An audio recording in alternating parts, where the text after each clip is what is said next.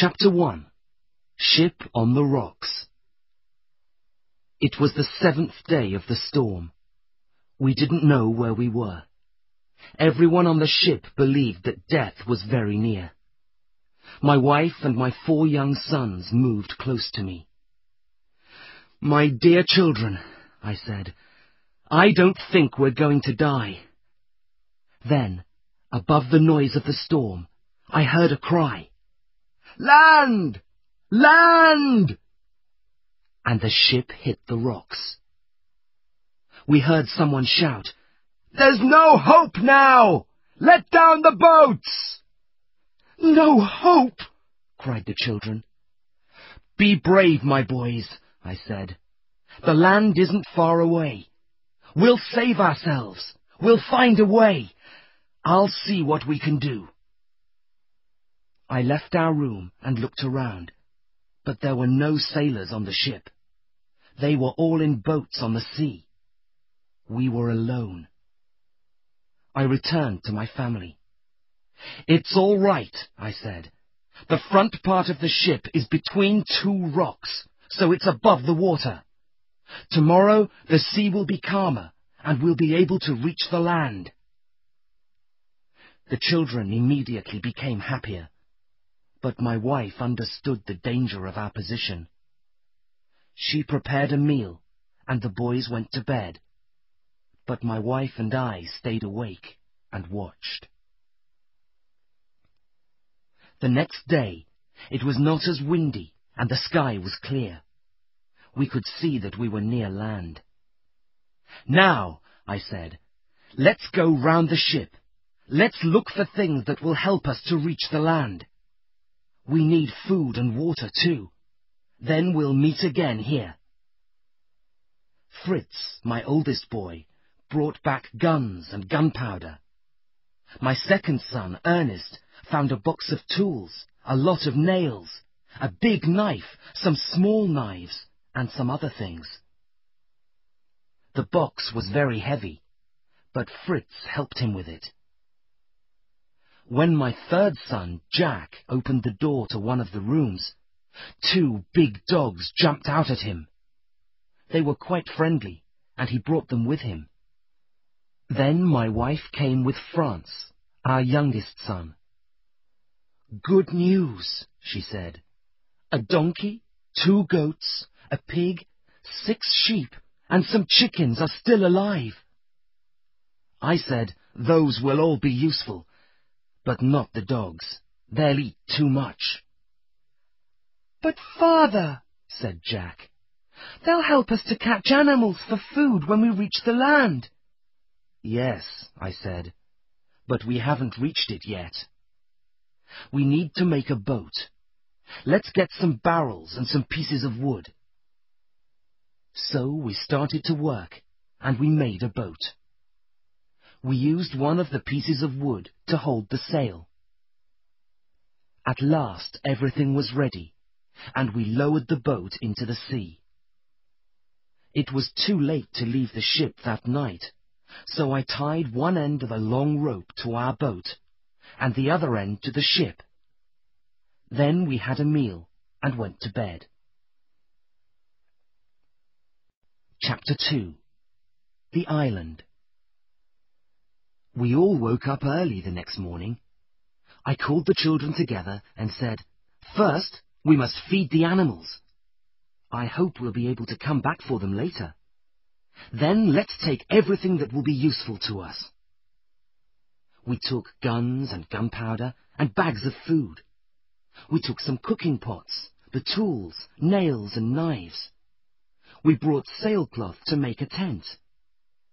The chickens seemed sad, so we brought them too. "The dogs," I said, "can swim behind the boat." At the last minute, my wife came carrying a big bag. I didn't ask her what was in it. At first, the boat turned round and round, but after a time, I learned to sail it. "Look!" cried Fritz as we came nearer the land. "Those are coconuts! We'll have coconuts to eat!" The dogs were swimming towards calmer water. "They know the best place to land," I said. "I'll follow them." 3 of the boys jumped onto the beach. Then they helped Franz to follow them. We took everything out of the boat and freed the chickens. Then I cut some wood from the trees, put it in the ground, and made a tent from the sailcloth. "Now," I said to the children, "go and bring some dry grass for our beds."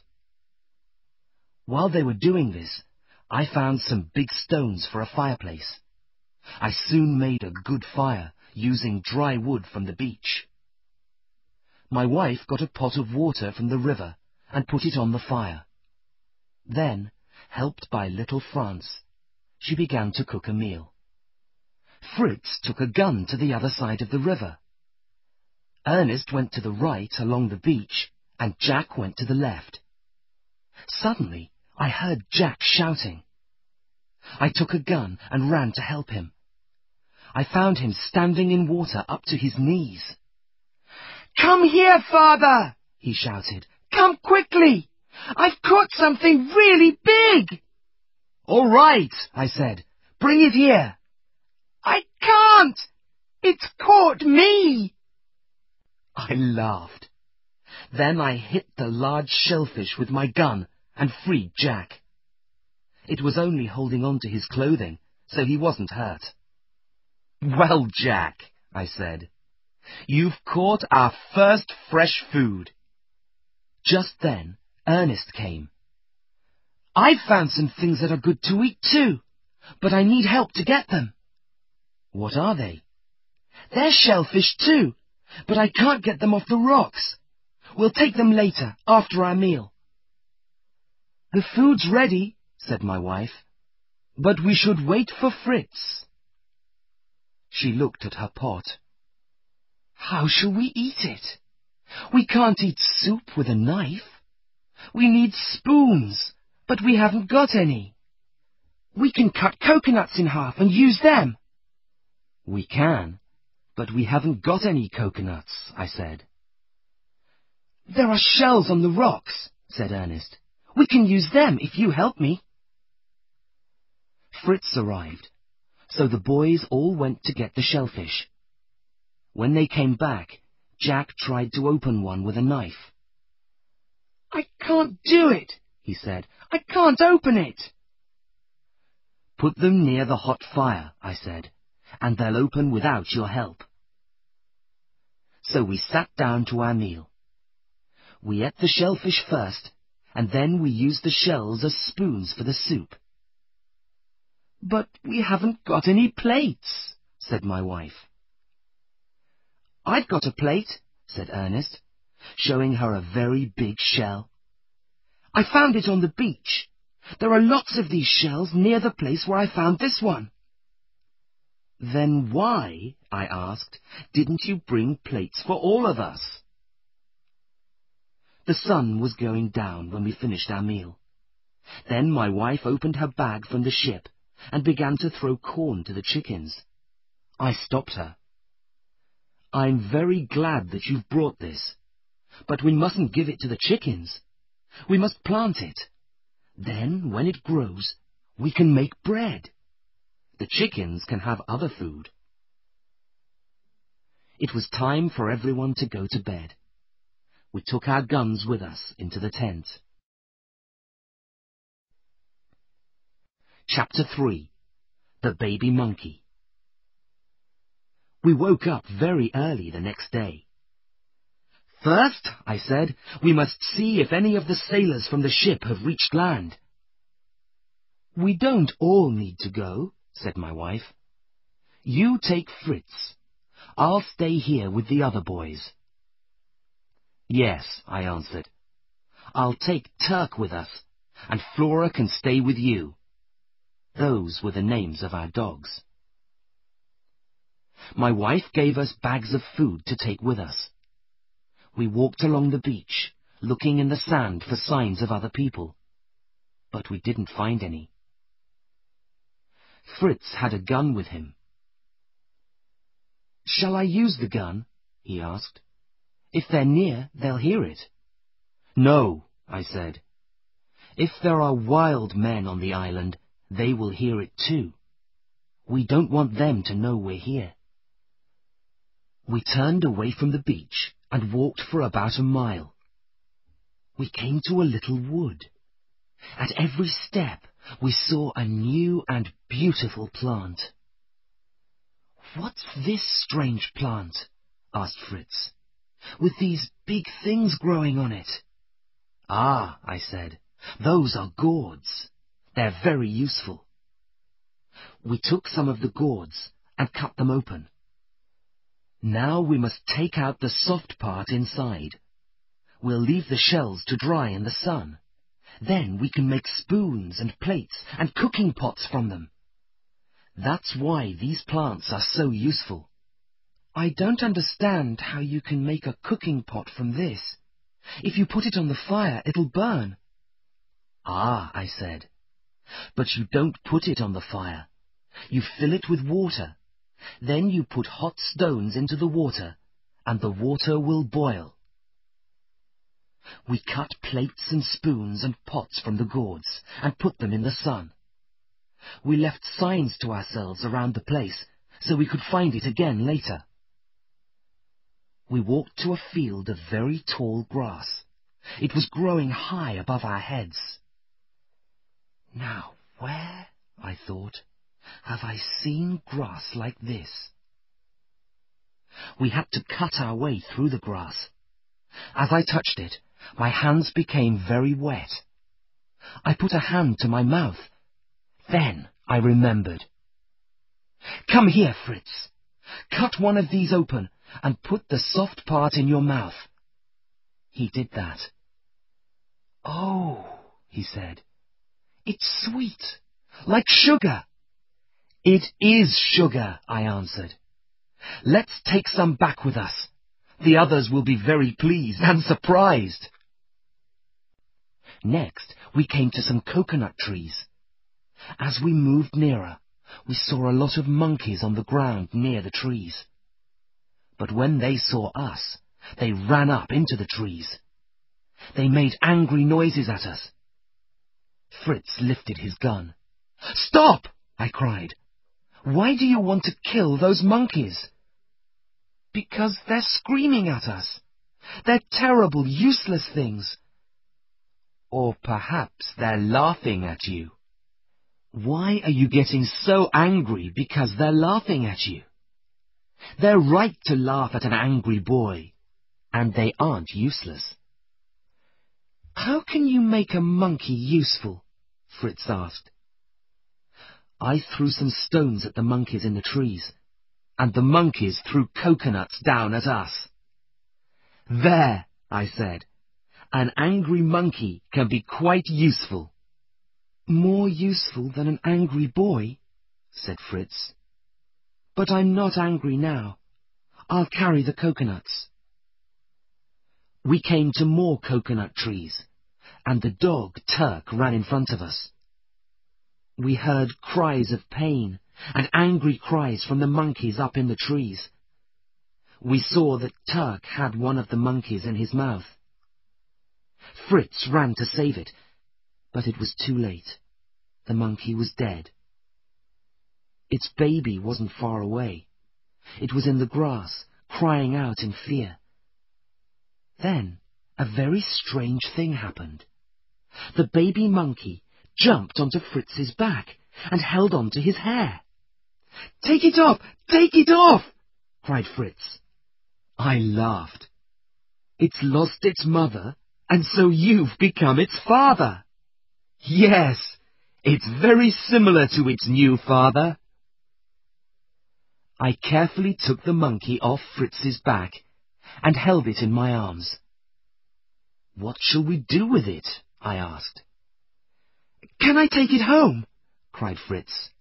"I'll get milk for it from the goats on the ship, and soon it will learn to find food for itself." We returned to the beach, and my wife and the 3 other boys ran to meet us. They were very pleased to see the little monkey. "What are those sticks?" they asked. "They're for you to eat," said Fritz, and he gave the sugar to his brothers. A very good meal was waiting for us at the tent. Different sorts of fish and a bird were cooking over the fire. Franz caught the fish while we were away. Ernest caught the bird. The fish was very nice, but we didn't like the taste of Ernest's bird. The sun was going down when we finished our meal. We all went to bed. Fritz took the little monkey with him. Chapter 4. Back to the ship. When I woke up, I said to my wife, "I don't know what to do first. There are so many things that we need to do." "First," she said, "you must bring those animals from the ship. Go with Fritz. The rest of us will look for a place where we can build a home." I said to her, "We'll have to stay on the ship all night. Tell Ernest to climb up that high tree. He should tie a piece of cloth to the top. If there's any danger, pull the cloth down." "And you must put up a light in the ship," said my wife. "Then I'll know that you've got there safely." We reached the ship quite easily. The animals were in good health and had enough food. I remembered my wife's words and put up a light. Then we had some food and went to sleep. We woke up very early the next morning. We found useful things for our life on the island. "We must have plenty of gunpowder," said Fritz. "Then we'll be safe if we meet wild animals or enemies. Later we'll need—" "We must think of the present," I said. "What do we need now, for these next few days or weeks? We must take more sailcloth, because we need to make a home. And we must think of food. What food is there on the ship?" "I've seen a barrel of butter," said Fritz. "And there's the ship's bread, and some meat in salt. But what will we do when the bread's finished, and the butter will soon go bad?" "Let's think of the present," I said. "We have enough problems to worry about now. We can think about the future later. Perhaps a ship will come and take us away." But I was wrong. It's always a good idea to prepare for the future. We didn't know that at the time, so we made some silly mistakes. We didn't take back things that we needed later. It was a slow job getting all these things together, so we had to spend a second night on the ship. We woke up late the next morning. "Now, Fritz," I said as we sat at breakfast, "how can we take these animals to the land?" "We can't put them in the boat," he said. "They're too heavy." "Can we make another boat?" "No, the animals are too big. What can we do? The pig can swim, but the goats and the donkey can't swim so far." "No," I said, "we can't make a boat that's big enough. There are a lot of barrels on the ship, enough for a bigger boat, but we haven't got time to make one." "Barrels!" cried Fritz. "Let's make a boat for each animal. Let's tie barrels to the animals. The barrels will hold them up above the water when we pull them behind the boat." "That's possible," I said. "Let's try first with one animal and see." We tied a barrel to each side of a sheep and put it into the sea. It went down and down. Then, finally, I saw its head above the water, and it began to swim. When it was tired, it stopped swimming. It stayed there, held up by the barrels. Fritz jumped into the sea and tied a rope to the sheep, and we pulled it back into the ship. We worked very hard, and for a time the job seemed impossible. The pig and the donkey were the most difficult. "Perhaps we should leave them," said Fritz. "We need the goats more than the other animals." We tied barrels to the goats, and then we tried again with the pig and the donkey. The donkey seemed to understand, but the pig gave us a lot of trouble. "The pig's very fat," said Fritz, "and pigs are good swimmers. Perhaps its fat will keep it up in the water." So we didn't tie barrels to the pig. At last we got all the animals into the water. Then we climbed into the boat and put up the sail. There was a strong wind, and we soon reached the land. I cut the barrels from the animals, and they came up onto the beach. They were glad to be on land again. My wife and the boys came running. My wife was surprised to see all the animals, even the pigs, safe on the land. "How did you think of using the barrels?" she asked. "I didn't think of it," I answered. "This was Fritz's plan, not mine." Chapter 5. A New Place. "What did you do, my dear, while Fritz and I were on the ship?" I asked. "I found a place for our new home," said my wife. "It was impossible to stay in the tent because it was so hot, and there are no trees here that we can sit under. So Ernest and Jack took their guns, and we took enough food with us for the day. The dogs came too. We came to a river and crossed it on stones. Then we walked up to higher ground. From there, I could see a small group of 10 or 12 trees. They were the biggest trees that I've ever seen. We stopped and ate our lunch there. It seemed to me to be the perfect place to live." There. Now you know my story. I went to look for a new place to live, and I found one. Promise me that we'll go there tomorrow. We'll make a home for ourselves in one of those big trees." "What?" I said, laughing. "In a tree? A tree house? We can live under a tree, but how can we get up into the tree? Fly?" "You can laugh if you want to, but I'm sure that we can build a small hut in the branches. We'll think of a way to get up there." "Right," I said. "We'll all go and see the place tomorrow. Then we'll think about what we can do." During the night, I thought about our conversation. Then, as we sat at breakfast the next day, I said, "Yes, we'll move to the place that you saw on the other side of the river." I turned to the boys and said, "Now, what's the first thing that we must do?" "I know," said Jack. "We must move the tent there, and then take all our things and the animals." What do you think, Fritz? "The place is on the other side of the river. Mother, Ernest, Jack, and Franz went across on stones. But the donkey and pig can't cross on those stones, and we can't carry our things across the water. We must build a bridge. That's the first thing, isn't it?" "No," said Ernest. "First, we must go out to the ship and bring back wood for the bridge." "We don't have to do that," said Jack.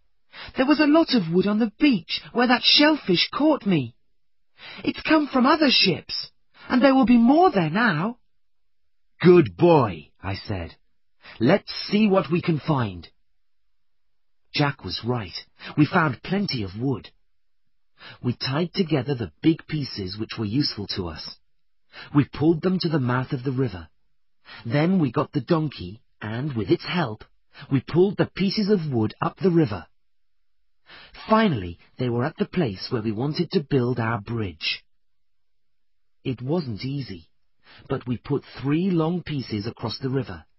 Then we nailed more wood across them. It was very hard work, and we all slept well that night. The next morning, we got up early and began preparing for our journey. We put our pots, food, and smaller things into bags and hung them on each side of the donkey.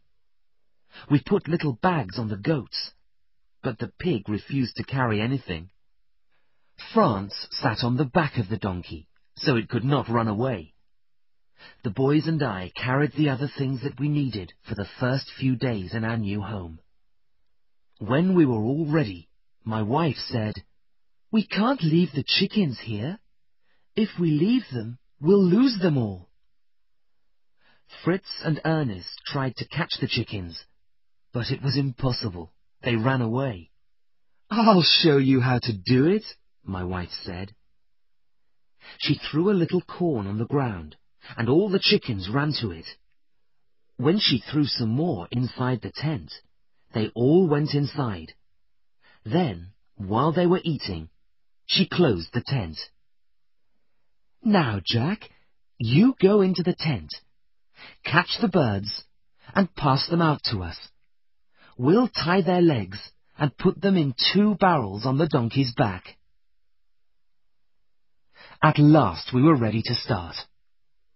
We put our other things inside the tent and closed it carefully. Fritz and my wife went in front. Next came the donkey, with France on its back.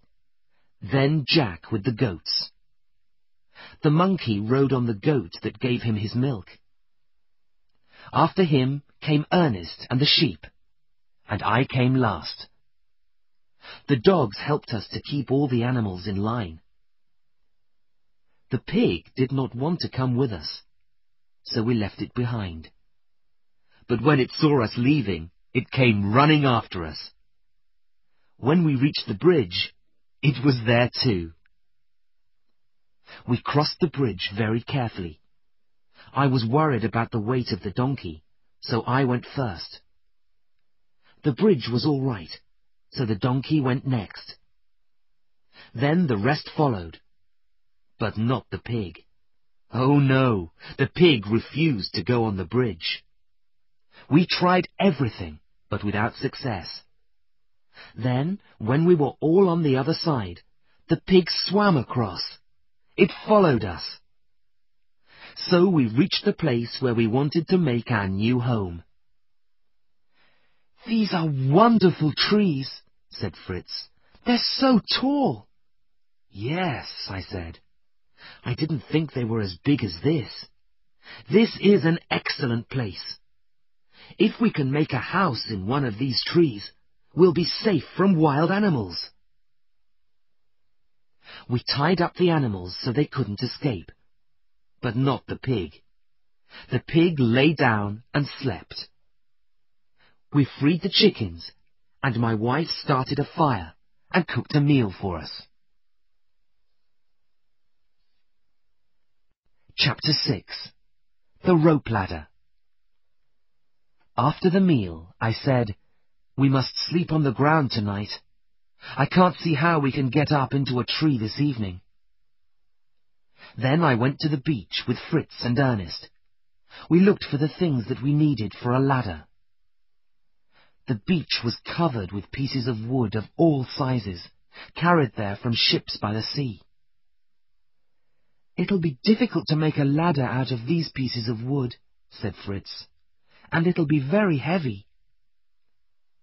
"Look at those tall, thick plants there," cried Ernest. "They're what we need! Bamboo!"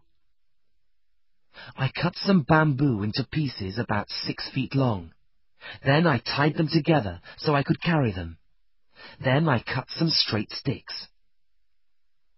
"I can make a bow with this bamboo," I said, "and arrows from these sticks." We went back to the biggest tree, carrying the bamboo. We put it on the ground. "That branch is about 30 feet high," I said. "We've got more than 60 feet of thick rope and a lot of thin rope.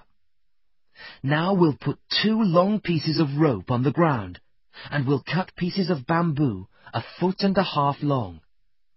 Fritz, you cut the pieces. Ernest will help me with the rope." So we began to work. "Now," I said, "we must tie pieces of bamboo across the ropes to make steps. Then we'll have a rope ladder." We worked very hard, and after a few hours our ladder was ready. Then I made a bow from another piece of bamboo. "Ernest," I said, Make arrows from these sticks. Put a big nail in one end." "Oh!" cried Jack. "A bow and arrows!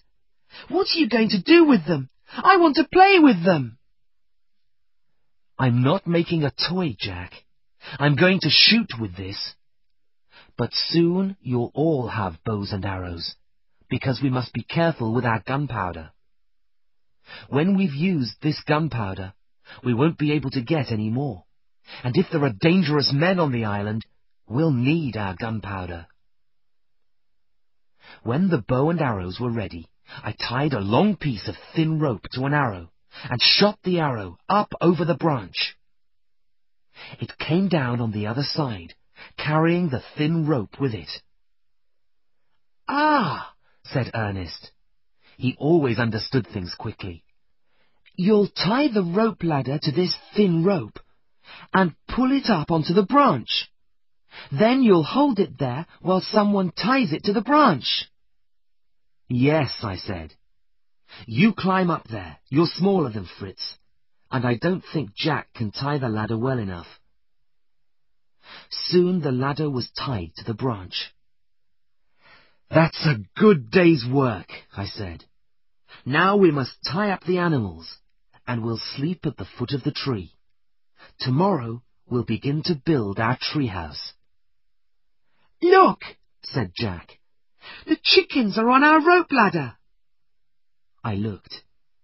Each chicken was sitting on a step. They were already very comfortable. I lit a big fire to keep away dangerous animals. Then I decided to stay awake and watch. Chapter 7. The Treehouse. I was worried at first. I didn't feel that we were in a very safe place. I heard a strange sound. No, it was only the movement of the trees. The fire was getting low. What were those shadows? Was that a wild animal moving nearer, nearer? I got up and put more wood on the fire. At last, I felt safer and went to sleep. It was light when I woke up. All the others were already awake. We had breakfast, and then we started work again. My wife milked the goats. Then she went down to the beach with Ernest, Jack, France, and the donkey to get wood for the treehouse. Fritz and I climbed up the ladder into the tree and planned our new home. "These branches," I said, "are thick and close together, and they come straight out from the tree. The floor of the house can be here, and the tree will be one of the walls." Fritz looked up and said, "Those higher branches will hold up the roof." "But what sort of roof?" "We'll put a sail over the branches and bring it down to the floor on two sides." That, as you will hear later, was a great mistake. I was very stupid. But at the time, Fritz and I were very pleased with our simple plans. "This fourth side," I said, "will be open. We can look out from there. Perhaps we'll make a place where we can sit outside in the daytime." "It will be a beautiful house," said Fritz. Then my wife and Ernest arrived. The donkey was pulling a lot of wood behind it. More wood was tied on its back, and France was sitting on top of that. They left the wood and went back for more. "How shall we get it up here?" said Fritz. "Shall I carry it up the ladder?" "No, we must pull it up." Now, where did I see... Yes, I remember. It was in Ernest's box of tools. Fritz found the little wheel. We tied it to a branch and pulled up the pieces of wood. Then I started to make the floor. When evening came, the floor was finished. We hung our sailcloth over the higher branches and nailed it down to the floor on 2 sides. On the 4th side, we could see across the country round us, and plenty of air could come into the house. "There," I said, "our house is finished." Then I saw that there were more pieces of wood. "We'll make a table and some chairs from these tomorrow. Tonight we'll sleep in our new house." The 3 older boys quickly went up the ladder, carrying everything for their beds. My wife was afraid of the ladder, but she reached the top safely. Then I took France on my back. I untied the ladder from the posts in the ground, climbed up, and pulled the ladder up after me. "Now we're safe in our treehouse," said Jack. "Nothing can climb up here." "Oh," cried Fritz, "where's the monkey?" "There," said Ernest, pointing to Fritz's bed. "A monkey can climb up anywhere." I kept my gun by my side. I was still not sure that the animals below were safe. But the night passed quietly. Chapter 8. Back to the tent. After breakfast, Fritz and I started to make a table. Suddenly, we heard a loud bang, and a small bird fell almost at our feet. "That was a good shot," said Ernest, picking it up. He was very proud. "It wasn't good," I said. "We can't use our gunpowder like that. We can use the guns to shoot large animals for food, but for birds and small animals we must use bows and arrows. Look at the bow and arrow that I've made, Ernest. Try to make better ones, and learn to use them." When midday came, we put some barrels round the new table. We were ready to eat our first meal at it. "Where are Ernest and Jack?" asked my wife. "Let's start. If they come late, they won't have any lunch." "Maybe something has happened to them," said my wife.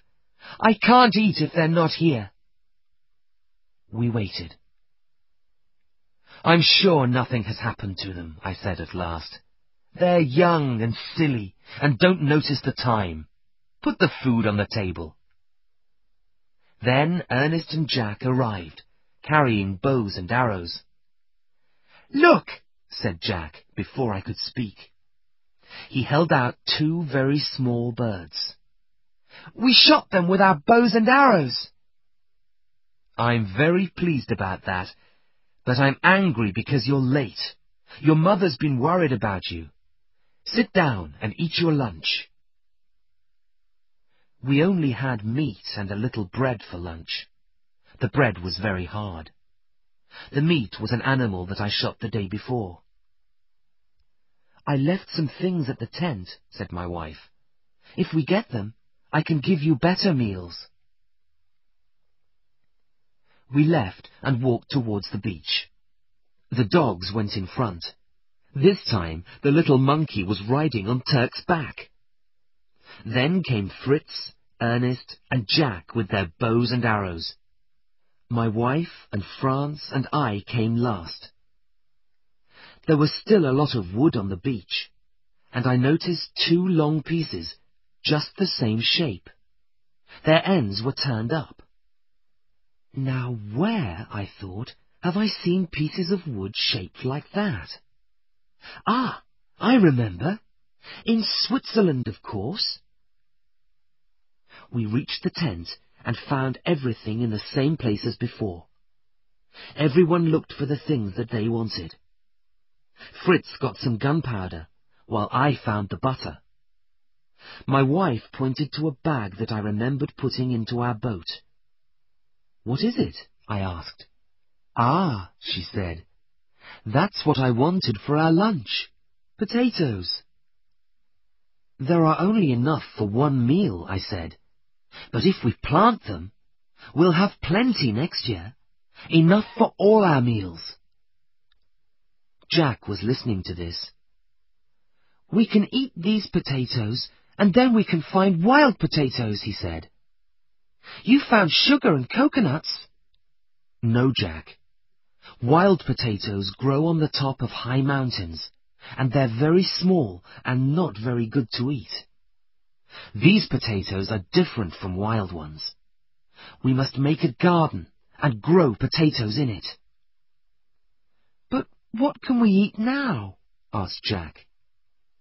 I'll see what I can find, I answered, until our garden's ready. There are some wild plants that we can use. Next, Fritz and I went to get salt. The seawater dried on the rocks and left salt behind. We were able to get enough to give our food some taste. But we were stupid not to take more than that. Chapter 9. The Sledge.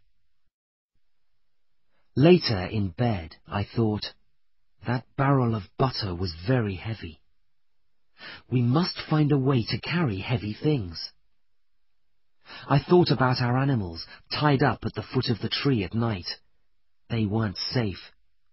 We must make huts for them. We needed wood for this, but more than we used for the floor of our house. We also needed bamboo. The donkey couldn't carry so much, so we must make a sledge. Those 2 pieces of wood on the beach were just the right shape for the bottom of a sledge. So early in the morning, Ernest and I climbed quietly down the ladder. I took some tools, nails, and a piece of light rope. We found the 2 pieces of wood and nailed them together with smaller pieces. Then we put a lot of bamboo and wood across the top. I tied a rope on the front, and we pulled the sledge back along the beach. It moved very easily across the sand. When we were finishing our breakfast, we heard a loud noise from the chickens. We all ran to them. "It's the monkey!" cried Ernest. "He's running after them!" Then we saw the monkey hiding behind a tree. He was eating an egg. The monkey ran away to another tree, and Ernest ran after him.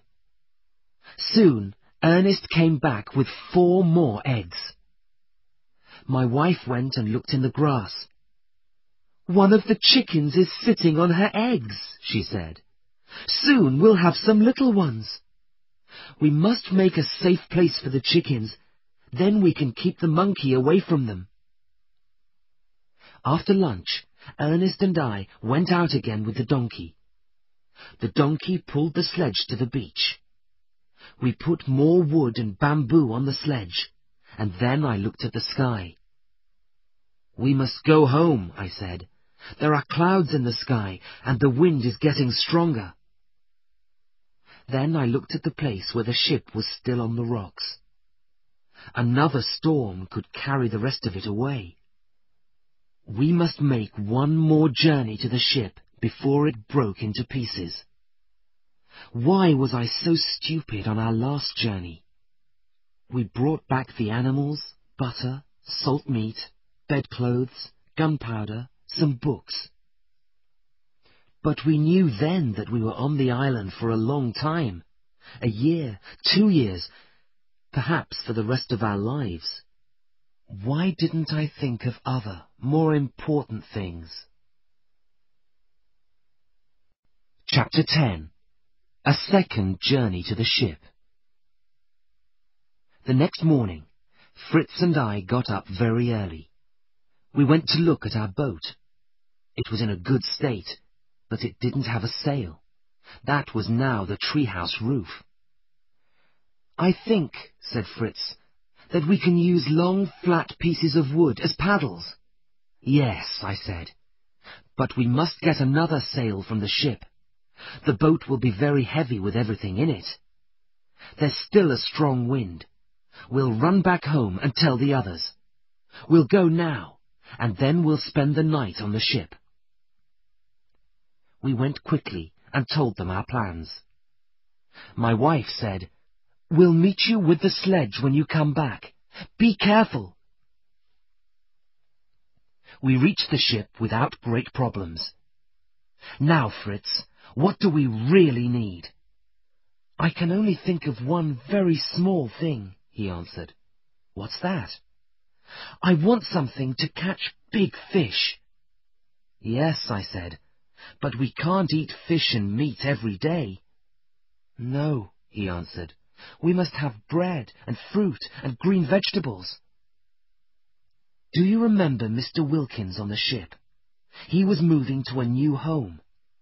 I'll see if I can find his tools. You find a fishing line. Yes, said Fritz. I remember watching one of the officers when he was fishing over the side of the boat. I know which room was his. I'll look there. I went below and found some gardening tools. I also found some seeds. That's lucky, I thought.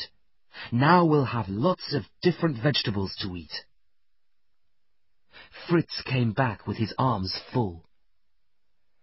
I remember, I said to Fritz, that Mr. Wilkins was bringing a light plough with him. Shall I take the plough to the island? What will pull it? Asked Fritz. I don't think the donkey can pull a plough. No, I answered. No, you're right. But it isn't very big. We'll take it. Perhaps we can use it. We slept on the ship that night. The next day was windier and the sky looked stormy. We put a good sail on our boat and started back towards the land. Perhaps, said Fritz, we can catch a fish on the way back to the land. He put a fishing line over the side and pulled it through the water. Suddenly, we felt something on the line. It was very strong. It pulled the boat back towards the open sea. The fish will carry us away, cried Fritz. We must cut the line, I said. No, no, cried Fritz. Let's wait. Just then, the wind began, and it pushed the boat towards the land. It became stronger and stronger, and we moved faster and faster through the water. The boat was thrown up onto the beach, and it broke into pieces. My wife and the boys were waiting for us. We quickly took our things off the boat and put them on the sledge. There, that's all, I said. No, answered Fritz. No. Let's see if the fish is still with us. He went into the water. Yes, it's still here. It's dead. So we carried the big fish onto the beach and put it on the sledge. This will give us food for days, I said, if it doesn't go bad. We must put it in salt. But now, said Ernest, we haven't got a boat. What shall we do? We'll take the barrels that we used for the boat, I said. They'll be very useful for food and other things. Ernest, you walk along the beach. I think the sea threw one of the ship's boats out of the water there. I was right. There was a boat there. It was badly broken, but we were able to mend it. We had some of the fish for supper, and it tasted very nice. Then my wife kept some for our meals the next day, and put the rest into a barrel with salt. After our meal, we sat round the fire. We talked about the things that we had to do in the next few days. You must make a hut for the tools and other large things, said my wife. You can't carry those tools up and down into our house. Yes, I said, and we must also make some huts for the animals. We won't need many huts, said Ernest. Oh, I said. Let's see. I think we'll have more animals soon. And I was right. We must make a garden too, I said. A big garden, said Fritz. What have we got? Plants and seeds from the ship, and potatoes. And perhaps we can find other plants on the island that we can grow in our garden. Yes, I said. But we must build a wall round the garden. We don't want the animals to eat the plants. We'll use bamboo. Oh, that's a lot of work, said Ernest. Ernest was lazy and didn't like work. There's one thing that you haven't told me, said my wife. You've told me what we'll be able to eat next year.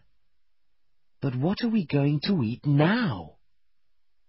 Ah, I said, we haven't got any potatoes, but there are wild plants. I'm sure that there are sweet potatoes on this island. Next morning, we all went out and looked for sweet potatoes. For some time we didn't find anything. Then Fritz found a plant and called me. Is this a sweet potato? He asked. Yes, I said, it is. We looked around and found more. Back at the treehouse, my wife cooked the sweet potatoes. They tasted like potatoes, but not as nice. Then she made some of the potatoes into a sort of bread. It was quite hard, but good. End of CD 1. Chapter 11. The Garden.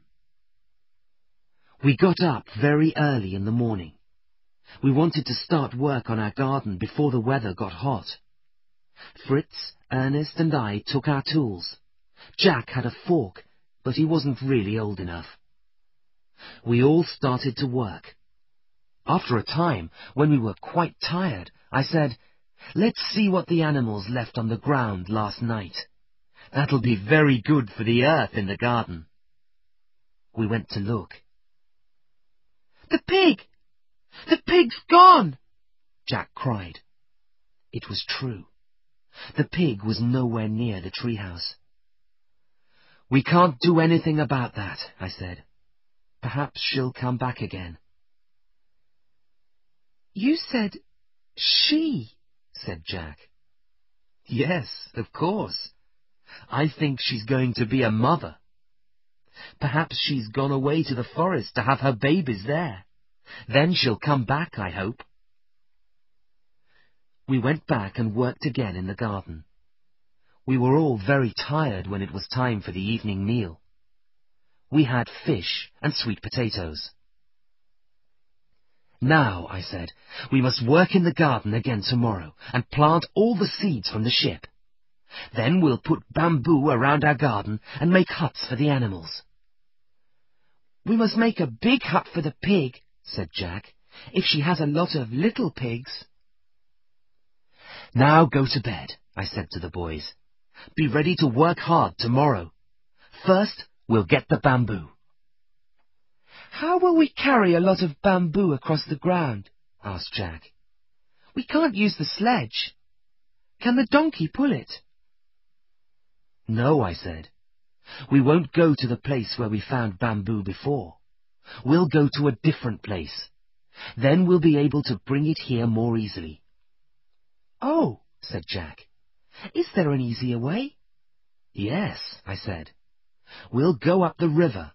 We'll cut the pieces of bamboo and pull them to the river. Then the river can carry them down to our treehouse." "Ah," said Jack. "Yes, that'll be the best way." Chapter 12. Buffaloes and Other Animals. We left the next morning to get bamboo for our garden and for animal huts. My wife and the 4 boys came with me, and the 2 dogs, Turk and Flora. We also took the donkey. We needed it to pull the bamboo to the side of the river. It was our first visit to this part of the island, so we took our guns with us. The dogs were a mistake, but the guns weren't. We went up the river and found a lot of bamboo. We cut it and tied it together, and the donkey pulled it to the river. Then we had a meal and rested. Jack went for a walk. After a time, he came back and said, "Father, There's a big field over there, and there are 10 or 15 large horses in it. I said, Jack, there aren't any horses in this place. There are, he said. Come and see. When we came out of the trees, we saw a lot of buffaloes. We went nearer and nearer until we were about 130 feet away. The buffaloes stood and looked at us with their big round eyes. They didn't seem to be angry or afraid. I could see 2 young buffaloes. Then Turk and Flora began to jump up and down, making a lot of noise. The buffaloes became angry, and they came towards us. We were in great danger, but Fritz and I both used our guns. One of the buffaloes fell dead, and the others turned and ran away. We were lucky to escape so easily. I said to Fritz and Ernest, "Come and catch those 2 young buffaloes. The dogs have pushed them into the trees. We must take them with us." We put ropes round their necks, and they came with us without any trouble. We hurried away as fast as we could. "Now," I said, "we'll leave the bamboo until tomorrow, but the young buffaloes will be very useful. We'll give them milk from the goat." The goat gave the young buffaloes her milk. "But," said Jack, "there won't be much milk for us." "No," I said, "but soon we'll have as much milk as we need." "You seem very pleased about the young buffaloes," said Ernest. "Yes, I am," I answered, "because now I can see an answer to 2 big problems." "Oh," said Ernest, "what problems?" "These," I answered. "When the goat doesn't give us any more milk, we won't have any. But these 2 young buffaloes will grow up, and they'll have babies. So we'll have more and more buffaloes, and plenty of milk. Buffalo milk is very good. We can make butter from it, and perhaps cheese too." "And what was the other problem?" asked Fritz. "The other problem?" I answered. "You remember the plough that we brought from the ship? I didn't know how we could pull it. A buffalo is very strong, and the buffaloes can pull the plough for us. So now we have a plough, and we have milk." "Not yet," said Ernest. "No, not yet," I answered. "But next year. We mustn't think only of today. We must think of future years." The next day we went back and cut up the dead buffalo. We brought a lot of the meat back and put it into barrels with salt. Now, I thought, we'll have food in the winter. We also put the bamboo in the river, and the river carried it down to a place near the treehouse. We pulled it to the treehouse and started to put it around our garden. Some days later, when the garden was finished, I said, "Now we must begin to make huts for the animals." "We'll only need 3 huts," said Ernest. "Why only 3 huts?" I asked. "We need one for the buffaloes, one for the goats, and another for the sheep," said Ernest. "And perhaps we should make a house for the chickens." "But," I said, "the donkey and the pig need huts too." "Oh," said Ernest, "the pig's gone. And today the donkey's gone too." "Gone?" I said. "Yes, I can't see it anywhere. And the pig went days ago." "Yes," I said, "but I hope they'll come back. We'll make huts for all of them, and hope." We were sitting at breakfast a few days later when Fritz said, "Something's moving in those tall grasses. I'll get my gun."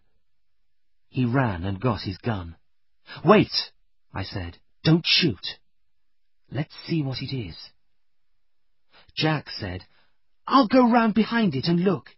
If it's dangerous, I'll run away." So Jack moved very quietly, He was very good at that because he often followed birds with his bow and arrow.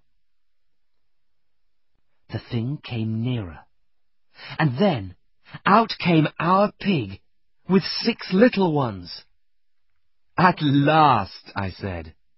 "We're all very glad to see you, Mrs. Pig, and your house is ready for you."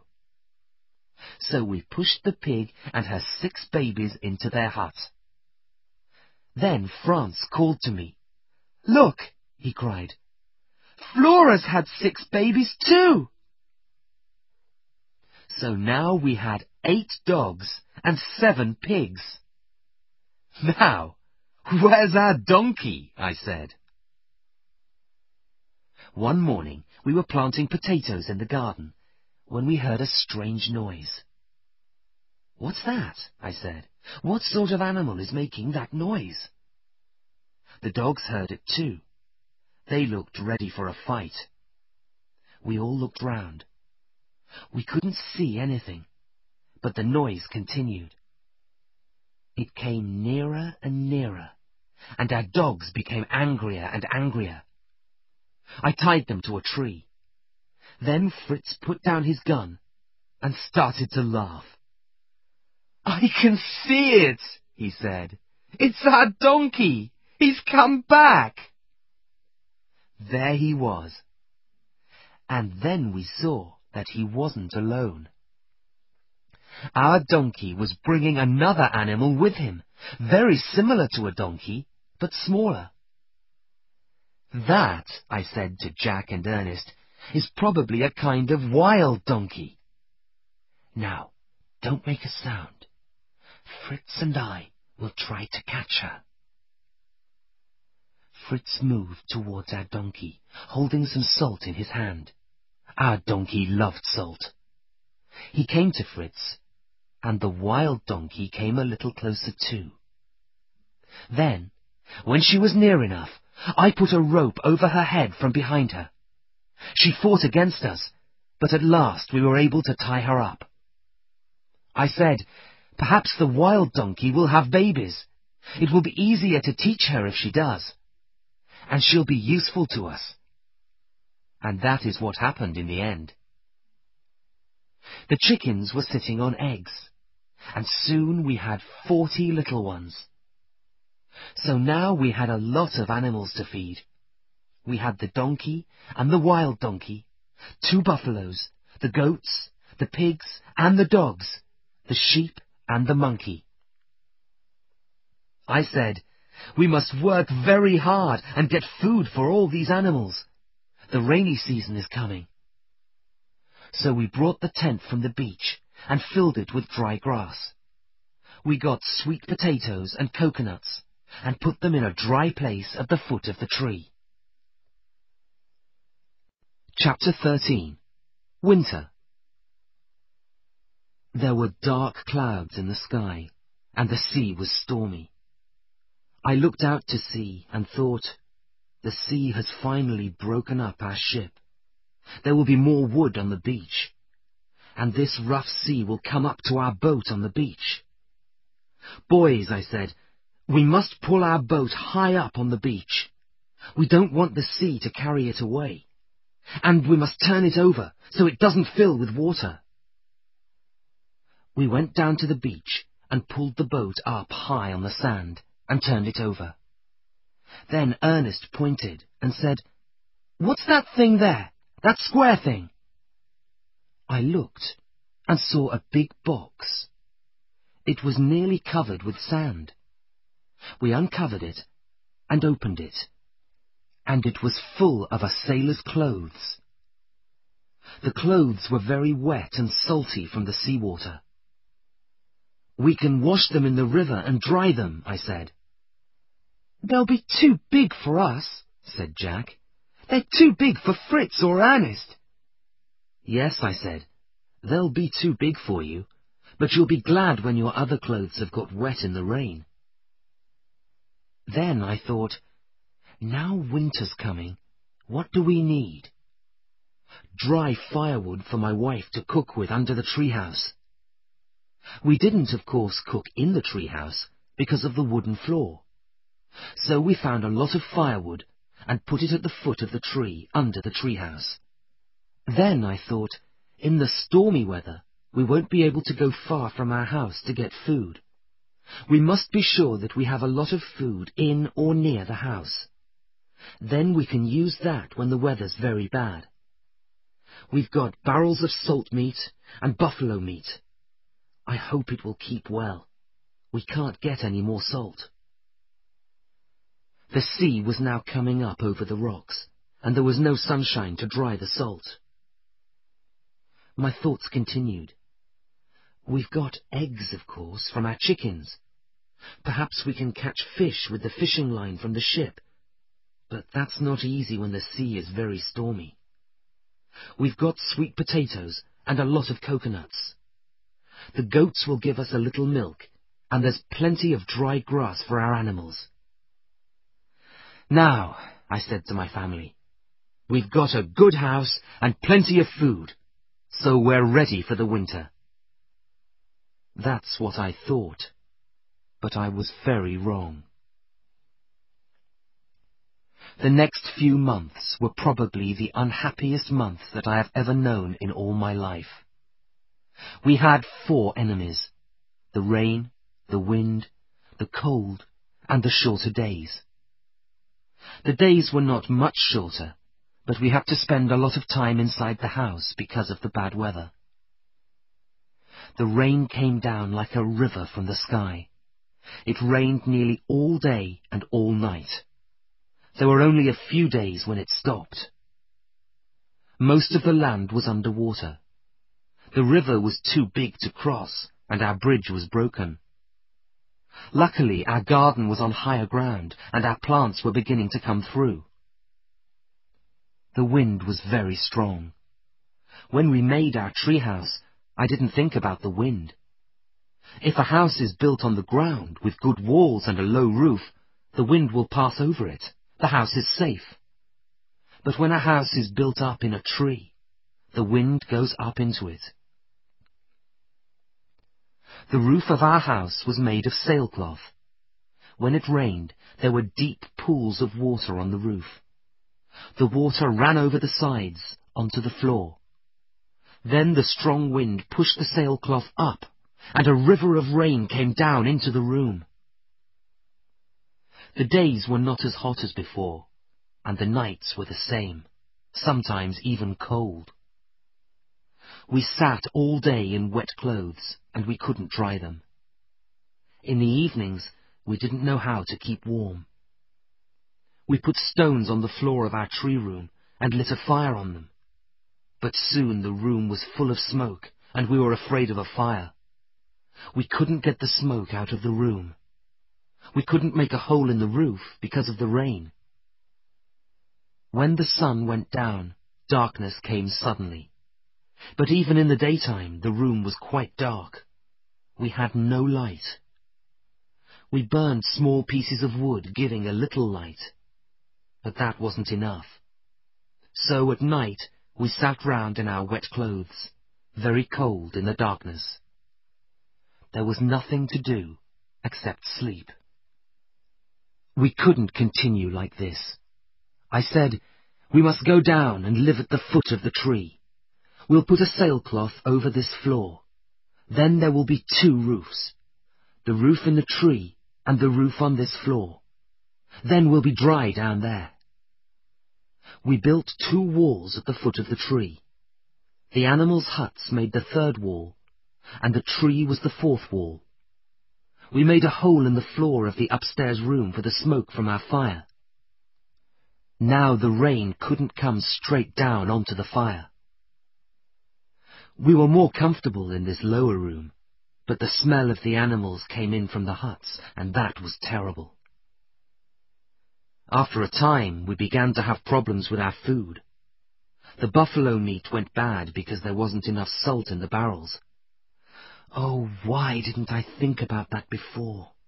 We needed a lot of salt to keep our food fresh through the bad months of the year. We killed some of the older chickens and ate them. Then, when the weather was better, the boys were able to go out fishing or shooting with their bows and arrows. They brought in a little fish and meat. We had sweet potatoes, but cooking was very difficult. When the weather was good, my wife made enough sweet potato bread for a few days, but it wasn't very good. We didn't have enough food for the animals. We killed 4 of the young dogs, leaving only Turk and Flora and 2 of their babies. We had to find food for the goats, the sheep and the buffaloes. We couldn't give them enough food in their huts, so we moved them out into the forest. We put coconut shells around their necks so we could hear them. Then we put a little food in their huts each night, so they wanted to come back home. Chapter 14. The Cave House. We were very pleased when the storms ended. After those long weeks of rain, the sun shone again. We came out from our dark, smelly room and looked up at the bright sun. Around us, the grass was green and flowers were coming through. In our garden, the plants were coming up very well, but the birds saw them too. So Jack guarded them with Flora's help and kept the birds away. We also put fishing lines across the plants to protect them from those little thieves. We hung up our clothes in the sunlight to dry them. Then we started work on the treehouse. In a few days, we were able to leave our room at the foot of the tree and go back to our bright and happy home. "I can't live through another winter like that," said my wife. "It will kill me.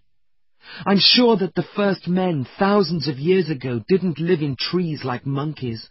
They lived in caves, and we must find one too." I knew that she was right. I went out and walked along the coast and looked at the hills near the sea. Some came straight down to the beach. Those were possible places for caves. I walked a long way, but I couldn't see any big ones. I needed a large cave for my family. I went back and told my wife and the boys the caves weren't large enough for us. "So," said Fritz, "if the caves aren't big enough, we must make one bigger." "You can try," I said, "but the rock's very hard. I don't know if it's possible. I'll take you to the best cave that I've found, above the beach. It was probably made by the sea, but the sea's gone down and left it in the side of the hill. Bring the tools, and we'll try." So we went to the cave. We worked for a week, but we only made the cave 6 feet deeper. The rock was very hard. I thought about using gunpowder, but gunpowder was too important for us. I didn't know what to do. "Shall we stop?" I asked Fritz. "Shall we think of another idea?" "I think," said Fritz, "that the rock is getting softer. This piece here seems softer."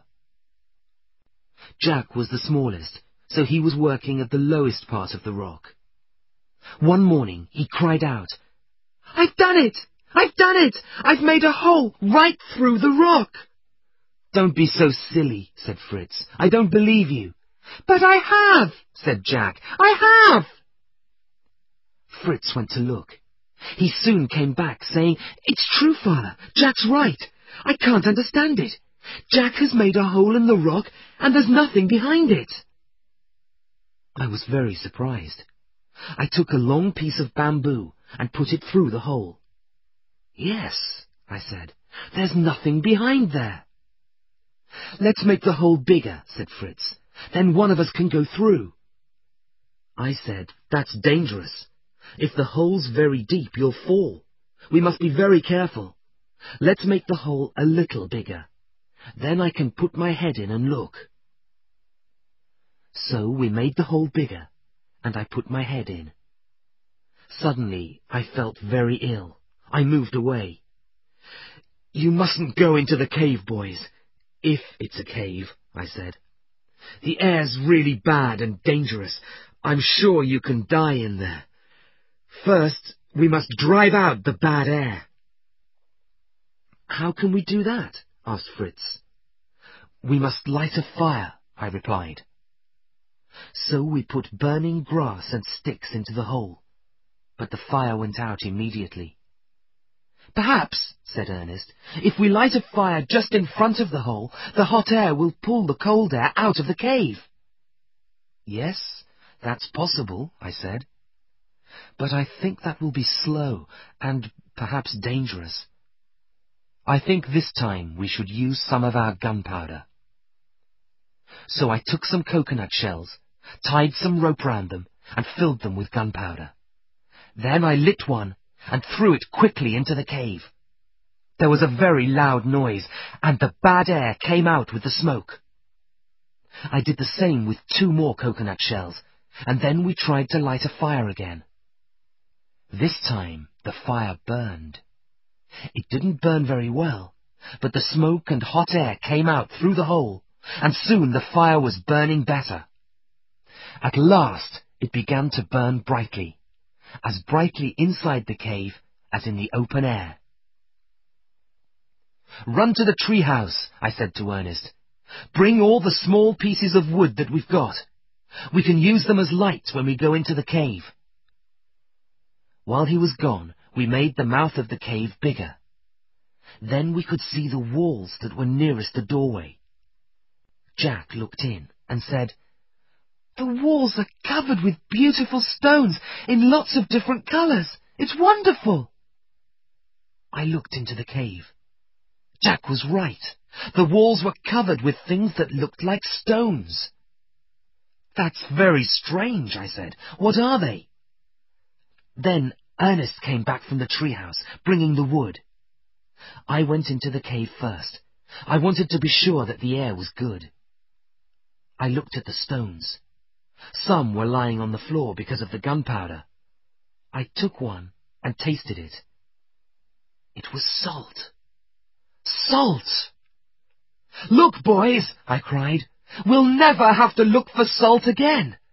Next winter we'll have plenty of salt, and we'll have meat through all the bad months." We looked round the cave. It was very big. I saw that we could make a room at one end for all our things, with a bedroom next to it. We could have another big room as a kitchen and sitting room. "But," I said, "there's one thing that we must make now. I don't think this end of the cave is very far from the outside air. I'll hit the rock inside the cave. I want you, Fritz, to go outside and listen. Tell me where you hear me most clearly. Put a stick there to show the place." So Fritz went out, and I started to knock on the inside of the cave wall in different places.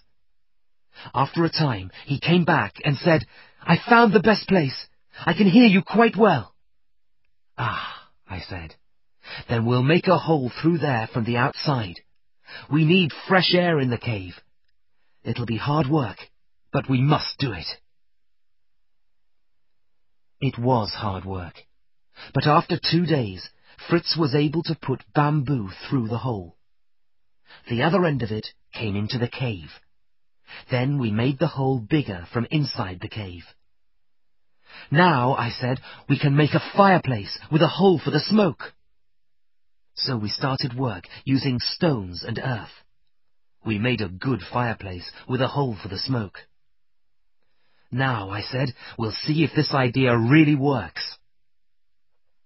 So we lit a fire, but the smoke came out into the cave. I saw that the boys were very sad. They thought that all their work was for nothing. "No," I said, "don't worry. When the hole gets warm, the air will go up it. It'll be all right. Keep the fire going for 2 days, and it'll work very well." And that was what happened. On the second evening, the air began to go up the hole, and it took all the smoke out of the cave. "Now," I said, "we don't have to fear the next winter." My wife was very pleased. She said, "Now I can cook and dry your clothes, and we can sit round a nice bright fire on winter evenings. We'll be very happy." "Yes," I said, "but we'll have to do a lot more work. Next winter we'll have more animals. We must build a farm between the treehouse and the cave. Then the animals can live there in the summer and winter. And we'll need a lot more food, said Fritz. Yes, I said. We can use the plough to make fields, and we must grow lots of vegetables. To work! To work! So we all had a very busy summer. We put lots of salt meat, dried fish and coconuts in the cave. When the end of the year came, we added potatoes and sweet potatoes. Then we made a hut at the farm and put dried grass and other food in it for the animals. We built a small hut there for someone to live in.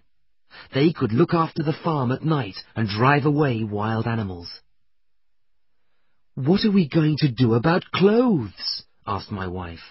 The boys' clothes are in a terrible state, and the clothes from the sailor's box aren't very useful. When we found them, they were full of seawater. Now they're falling to pieces. They'll be all right for another year, but not longer. I must make cloth. How can you make cloth? Said Fritz. From what? We've only got 2 sheep. There are plants, I said, that we can use for cloth. I won't tell you about all our problems with those plants, but in the end my wife was able to make cloth. It wasn't very good, and it wasn't very white, but she was happy. But until then, the boys wore animal skins. They caught the animals, and we now had plenty of salt. So we prepared the skins, and my wife was able to make clothes out of them. So the year passed, our 2nd year on the island. The boys were getting big and strong. Fritz was now nearly 16, and Ernest was 14. I thought about the future. One evening I said to them, "You 2 are the oldest. Soon I'll have 2 fine, strong men to help me in our work on the island. As I become older, you'll be able to do the harder work. Jack is a quick learner, and he can help your mother. Little Franz isn't very helpful yet, but he's a good little boy and doesn't give us much trouble. Yes, we're very lucky." Chapter 15. The Canoe. As the years passed, we made our houses better. We put a wooden roof on the treehouse. The rain didn't come through in winter after that, but it still wasn't a good home for the rainy season. We also built a place in front of the cave. We could sit out there and enjoy the sea air and the sunlight. The farm became bigger and bigger. The buffaloes pulled the plough, and they gave us all our milk. We were able to make butter from it, too.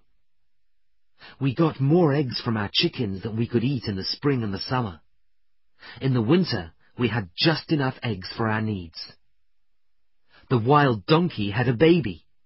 It was very pretty, and it was easier to teach than its mother. Of course, we had problems. One morning, Jack came running back from the farm.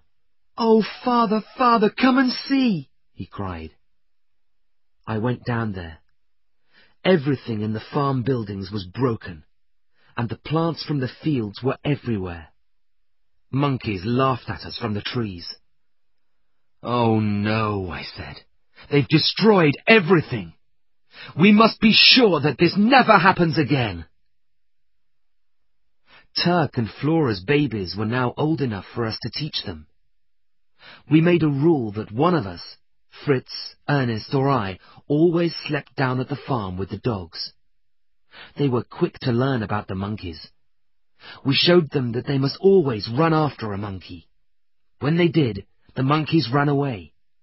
Soon the monkeys stopped coming to the farm.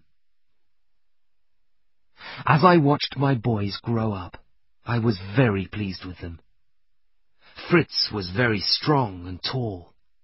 Ernest wasn't as big, and he was quieter, but he wasn't as lazy as before. He wrote down the names of all the plants on the island and drew pictures of them. He made some paper out of plants like the Egyptians many thousands of years ago. Franz was more sensible than Jack. He always did what he promised to do. But Jack was a good son too, and he did a lot of work on the farm. Franz liked helping his mother, while Jack spent more time with me. One day, Fritz said to me, "I'd like to go away alone. I want to visit the parts of the island that we haven't seen. The ship's boat is too heavy for one person. I want to make a canoe." "I think we can make a canoe," I said. "I've seen canoes made from the bark of tall trees." "I'll try to help you." We found a big tree, and I cut a ring round the bark at the bottom. Then I tied a rope ladder to one of the branches. I told Fritz to cut round the tree about 20 feet up from the ring. Then I made a cut from top to bottom between the two circles. We took the bark off very carefully, and it fell away in one piece. We tied pieces of bamboo to our canoe to hold it in the right shape. Then we nailed together the sides at each end of the boat. A sweet juice from one of the trees dried quickly and went hard. We used this to fill the holes. "I think," said Fritz, "that the water will come in over the front of the canoe, and perhaps over the back. Perhaps we should cover those places. We can leave a place in the middle where I can sit." "Yes," I said, "you're right. We must put a light cover over it." We also found a long, flat piece of wood. Fritz could use that as a paddle to move the boat along. When the canoe was ready, we waited for a few days. Then it was dry, and we tried it in the water. At first, Fritz had problems in the canoe. It turned over, and he often fell out. But he practiced, and after a few days, he was able to travel safely, even in rough sea. Chapter 16. Jenny. One day, Fritz went away in his little canoe. He stayed away all day. In the evening, my wife became very worried. "I'm afraid that something has happened to him," she said. We couldn't do anything, so we went to bed. But we didn't sleep very much. The next day, we went up to the top of a hill, but we couldn't see him. Then Ernest pointed. "Look," he said. "Is that him?" We looked. It was Fritz in his canoe. We all ran down to the water to meet him. "Oh, Fritz," cried his mother, "I thought you were dead." While he was having breakfast, Fritz told us his story. "I've always wanted to know more about the west of the island, so I decided to look there. I took my gun and some gunpowder, a fishing line and my knife. I came to the place where we found shellfish for the first time. I went for a swim there, and I found a lot more. I brought some up onto the beach and opened them.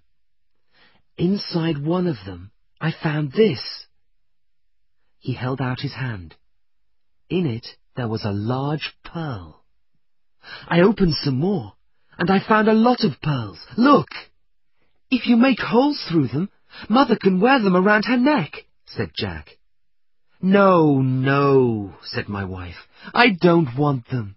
Who wants to wear pearls on this island?" "Perhaps one day," I said, "a ship will come and take you home. You can sell these for a lot of money. We'll put them in a safe place." "I haven't told you the most important thing," said Fritz. I went on farther to the west. In the evening, I sat on the beach and had a meal. As I was sitting there, a big bird flew over me. It was flying very slowly, so I shot it. Then I saw why it was flying so slowly. It was hurt. And this was tied around its leg.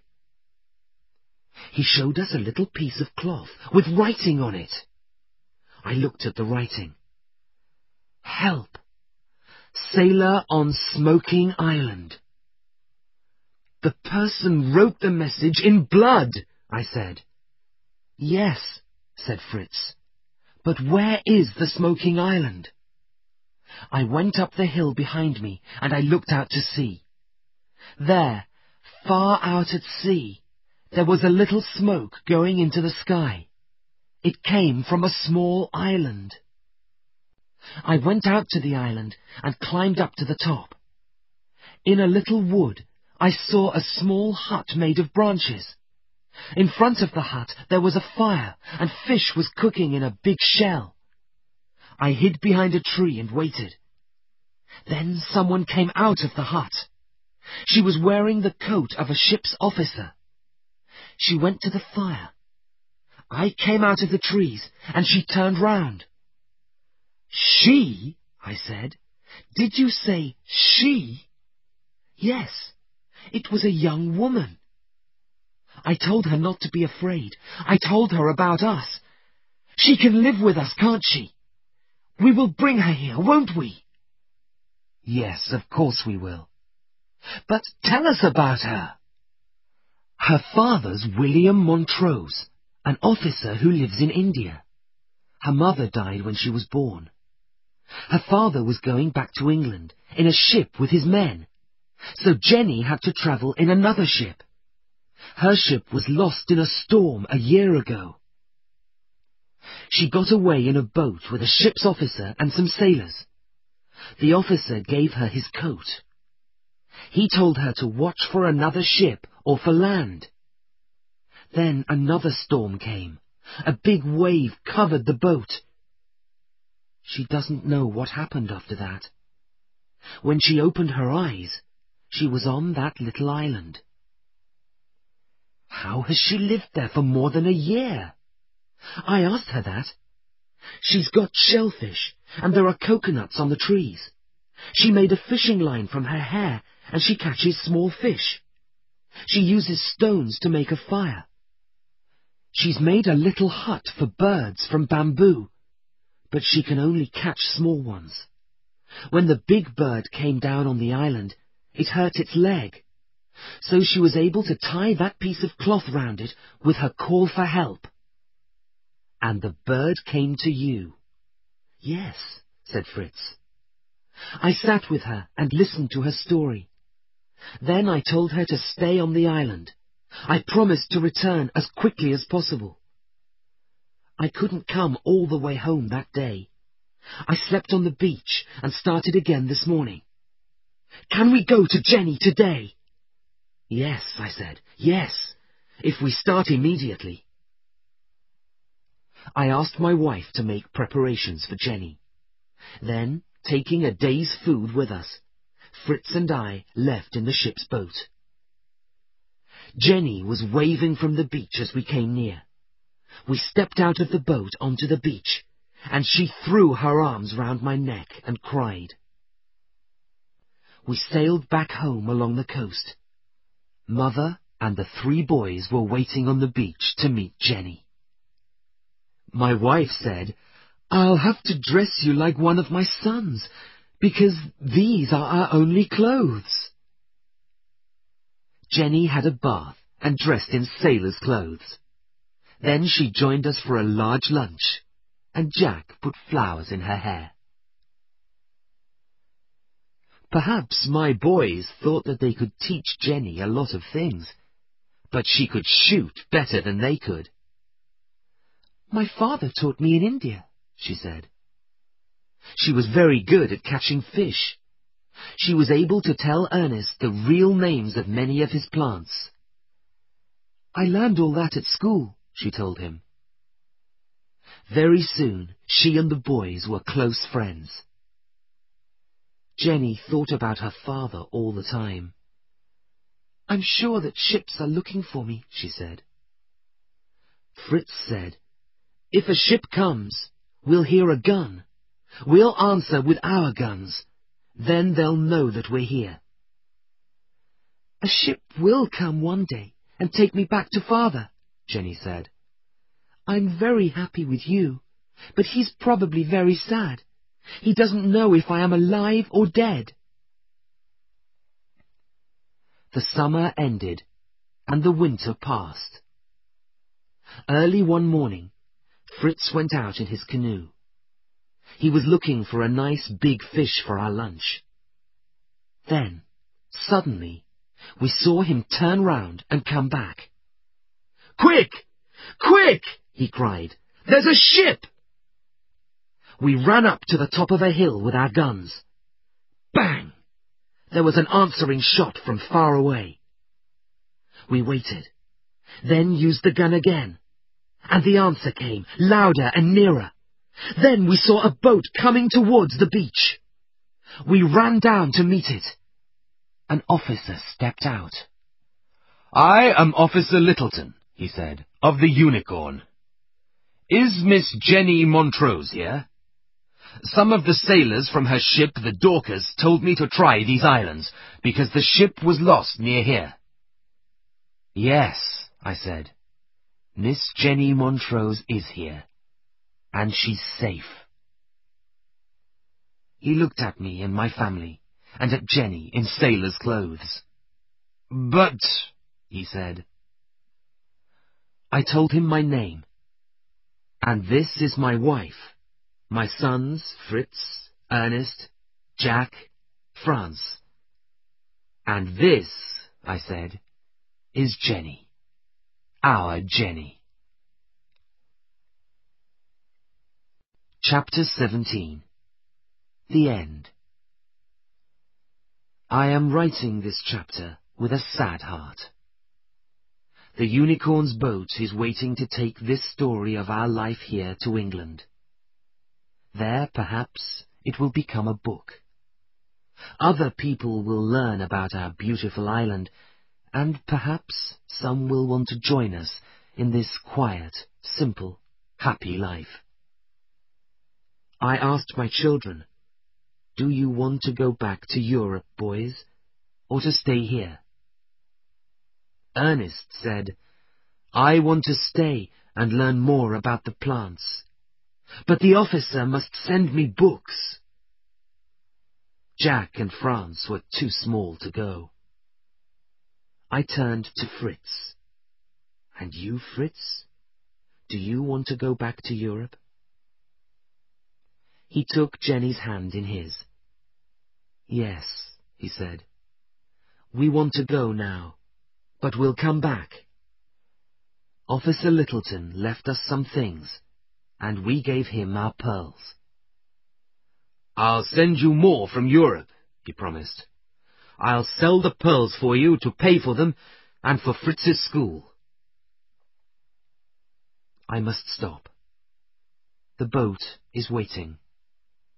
"Goodbye, my boy! Goodbye, Jenny! Until we meet again!"